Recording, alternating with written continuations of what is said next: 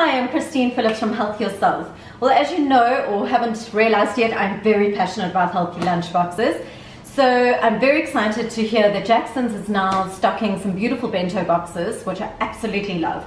Perfect for your kids' lunchboxes and really great for teenagers. So I have a teenage daughter, two teenage daughters, 16, and they are really into healthy, but very quirky lunchboxes.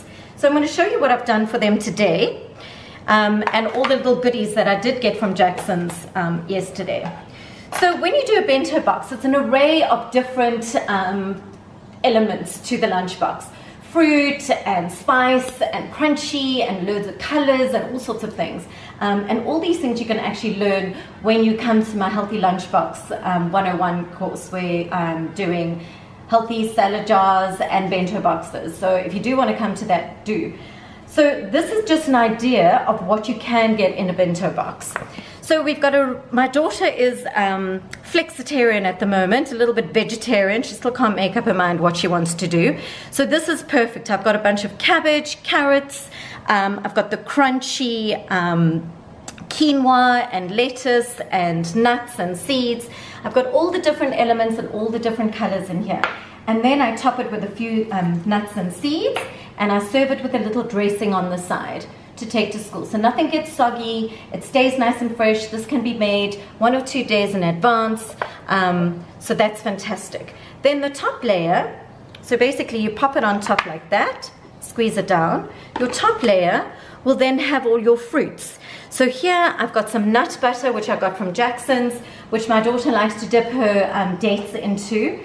And then we've got coconut, which I've chopped up, blueberries, and fresh organic strawberries. So she's got a variety of fruit. She's got a lot of sweetness, which she's going to get from her dates, and she needs the energy for all the sport that she plays.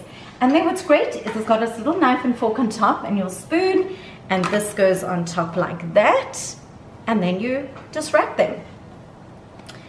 So it's really a great, cute little way to pack lunch boxes. And as you can see, I add different things each week. So next week I'll show you a different way to lay up a lunch box and maybe even another bento box. But have a look at what I've got and what I like to add to my lunch boxes.